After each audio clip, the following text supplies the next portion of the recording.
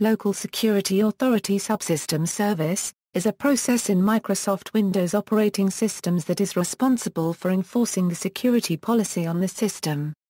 It verifies users logging onto a Windows computer or server, handles password changes, and creates access tokens. It also writes to the Windows security log. Forcible termination of lsass.exe will result in the welcome screen losing its accounts, prompting a restart of the machine.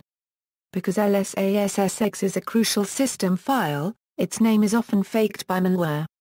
The lsass.exe file used by Windows is located in the folder C/Windows/System32. If it is running from any other location, that lsass.exe is most likely a virus, spyware, Trojan or worm.